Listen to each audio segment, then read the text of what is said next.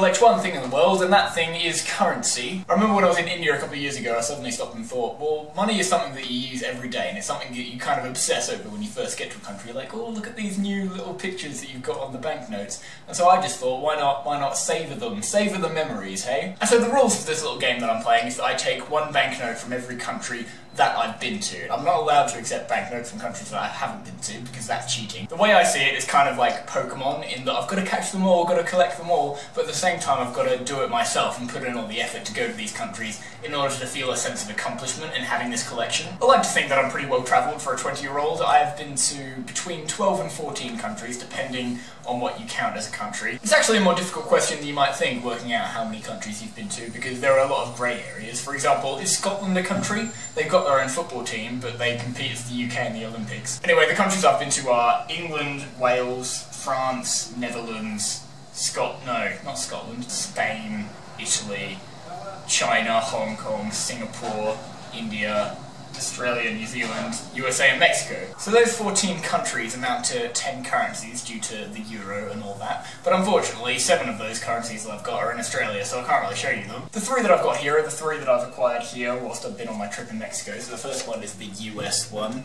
Abraham Lincoln there, in all his bearded Republican glory. Here's the Mexican one as well. I have no idea who that is, but it's a nice layout for a note. I like it a lot. This is 10 New Zealand-ish dollars. The reason that I have this one, even though I haven't been to New Zealand on this trip, is that I begged my Mexican friend who went to New Zealand to pick one up for me because I really needed to complete my collection. Because I wasn't doing this whole currency collection thing when I was 13 and I went to New Zealand, and also I went to Spain and France when I was like 8, which was before they had the euro, so technically I should probably have the French franc and the Spanish peso, but I really just don't have any idea where I'm going to find dead currency, so I'll probably just let that one slide. I feel like the lighting just got a lot better because it's now in the hour before sunset, which is, as they call it in my video production class at uni, the golden hour for filming video because of the great lighting, so this is nice, I like it. I do have a photo of all the other currencies that I've got, and here you can see it.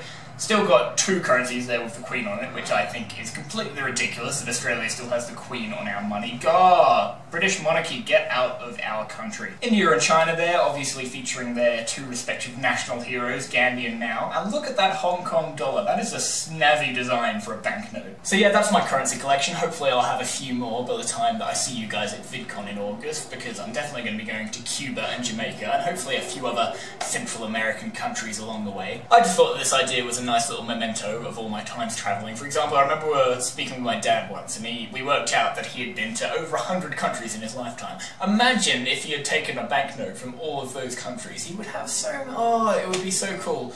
So cool. I thought Sarah's video was really good. Just saying.